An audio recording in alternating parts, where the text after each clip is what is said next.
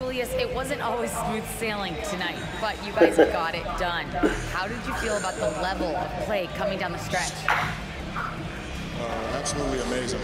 You know, there's ups and downs of the season, but, you know, one thing is we're going to play hard every night and give ourselves a chance. So we did that for most of the night, but, you know, we did an amazing job staying together. The effort certainly was not lacking tonight. Thanks, Julius.